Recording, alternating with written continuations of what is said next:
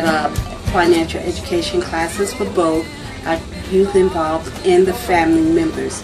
We also meet with our families monthly to help them with budgeting skills or opening up checking accounts, savings accounts, and to take what they've learned and put it into practice has really had a huge impact. It kind of encourages you to start saving early instead of waiting till your child is 12, 13, 14 and trying to figure out how you're going to come up with cash to put them through college.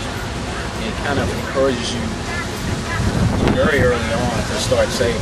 If we treat our children, give them a chance to learn as they're playing, I think they're the future, and that's what we have to concentrate on.